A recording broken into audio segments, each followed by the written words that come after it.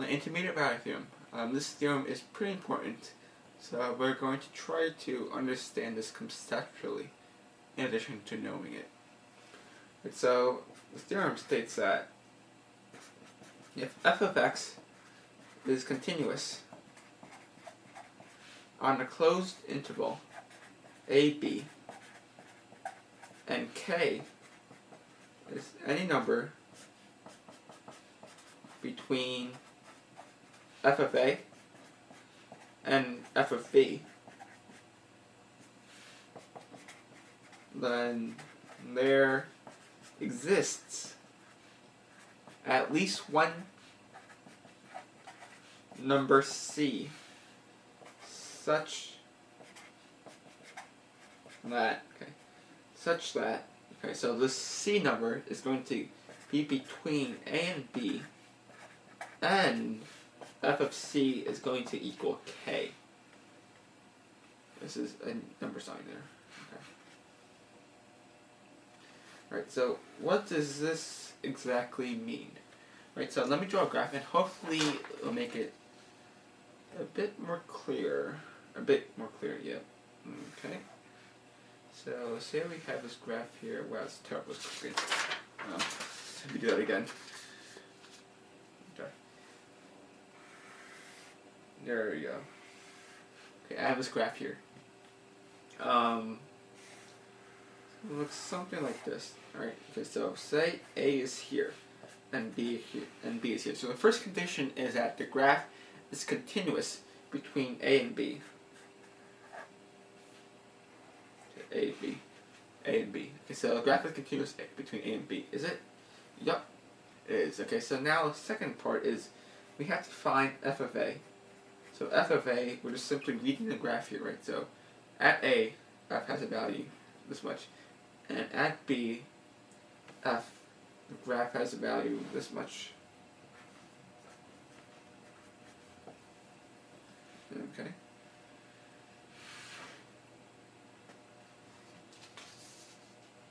And k is any number between f of A, and f of B. So say k is this number here. Then what the theorem tells me is that there's going to be at least one number between A and B such that f of this number c is going to equal k. Okay. So let me repeat that. This theorem tells us that there's going to be at least one number c. So one number c. We're going to call this number c, and at f of c, that's going to equal k. So at c, the function is going to equal k. See that? So let's take a look here. So there's going to be one number between a and b called c, and at this c value, the function is going to have a value k. So f of c is going to equal k. Does that make sense? It's really, I think the wording makes it a bit harder than it really is. So what this theorem is basically saying is that between f of A and f of B, okay, the function has to pass through every value between f of A and f of B between A and B. And that doesn't make sense, right? Because for a continuous function to travel from f of A and f of B, it has to pass through every number between here. There are no jumps, right? You can't just suddenly go here and then jump up to here. It has to pass through every number between this number in the interval here. Okay. So for a continuous function, if x exists between A and B, then every value between f of A and f of B will be passed through. However, the intermediate value theorem tells us that k will only exist. The intermediate value theorem tells us that at least one c value will exist.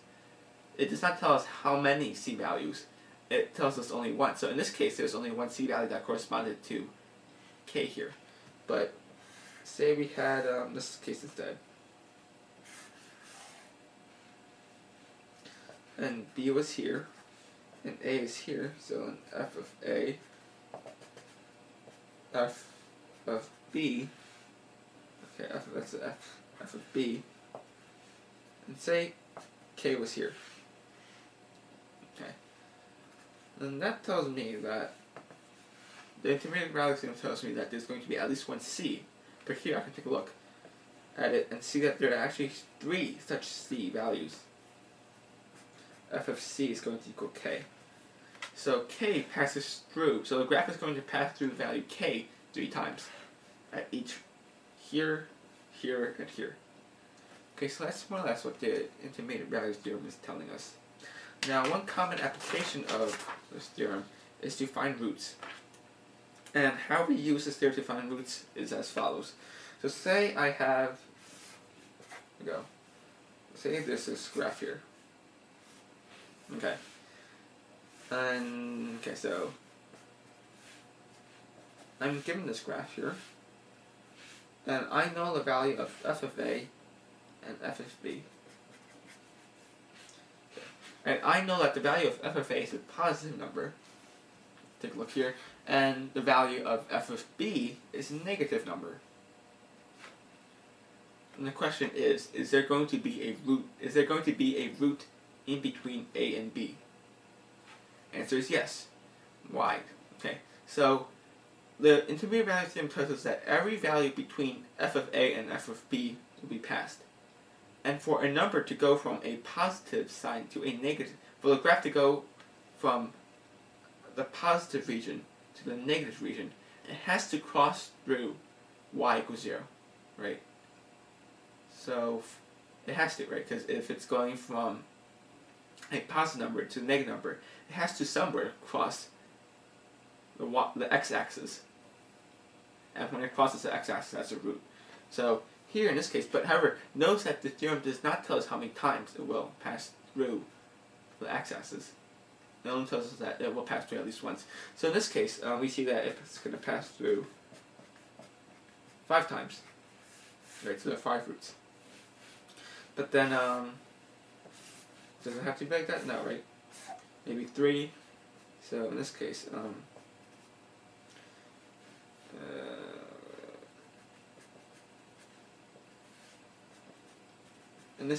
it's 3. But we can apply, so how we would apply the theorem is as follows. We would say that, okay, A is a negative number, and B is a positive number. Therefore, it's going to have to pass through 0 somewhere. So therefore, there is a root in between A and B for the graph, for the function. Maybe an example will clear this up. So f of x is equal to x cubed minus 5x squared plus 7x minus 3. Okay. And the question is, show with the intermediate value theorem that f of x has a root between 2 and 4. So show with the intermediate value theorem that f has a root between 2 and 4. Okay. So how would we do that? So first we would have to say that the graph of the function satisfies the 2 conditions. Okay, so the first condition is that f of x is continuous on 2, 4. Right? So is this graph continuous? Well, this is a polynomial, so it's continuous everywhere. So yes, the graph is continuous between 2 and 4. Okay, so k is any value between fa and fb. So we want to find a root, and roots occur when y is equal to 0. So in this case, our k value is going to be 0. So first we have to find f of 2 is equal to, if you solve it, it comes out to be -1. And f of 4 is going to equal 9. Okay, so is 0 between f of 2 and f of 4? Yes. 0 is between -1 and 9, right?